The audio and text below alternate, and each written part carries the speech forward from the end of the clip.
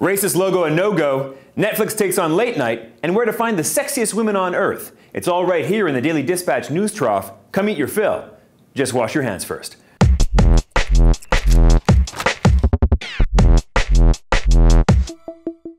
First up, the U.S. Patent and Trademark Office has finally canceled several Washington Redskins federal trademark registrations. The reason? Good old-fashioned racism. The office stated that at the time each respected patent was registered, it was disparaging to Native Americans.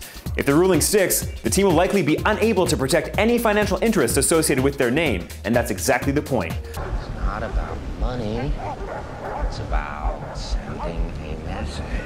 The big change was made on behalf of a Native American group who hopes that the franchise will eventually reconsider its name and its logo. And it's no big surprise, as the Redskins have been under this kind of pressure for a while. Half of the US Senate has been urging the team to change names, stating in one letter that racism and bigotry have no place in professional sports.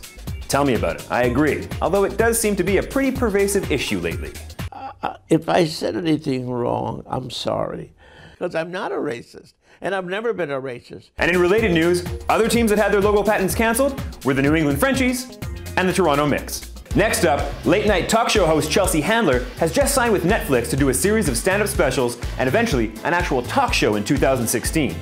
Netflix, who's had incredible success with Orange is the New Black and House of Cards, now seems to be the hotspot for fresh ideas, and Handler couldn't be happier with the deal. Chelsea was quoted as saying, "I wanted to sit with the cool kids at lunch, so I approached Netflix to make sure they were as cool as I thought they were. And when I confirmed my suspicions, like any other future lover, I made my move."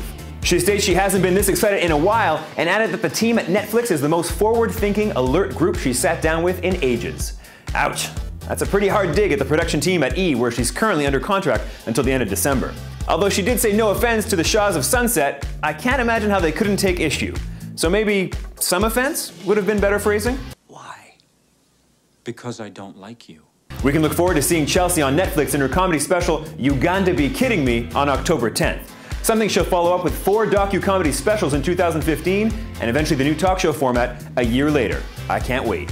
Last up, in a very clever bit of marketing, travel dating website Miss Travel conducted a poll of both men and women to find out where the sexiest people on the planet live. The poll was a success, and the results are in. In the top spot for sexiest women to date, men say they prefer South American women. Specifically, Brazilians. That's not a huge surprise if recent picks from Brazil are any indication. Rounding out the top 4 sexiest places on earth to date women are actually Russia, alright, Colombia, yep, I get that, and lastly, Britain? Wait, so Britain is no longer famous for X-File-like paleness and less than ideal dental hygiene? I'm glad to hear it. There have been fabulous advances in the field of dentistry. What do you mean?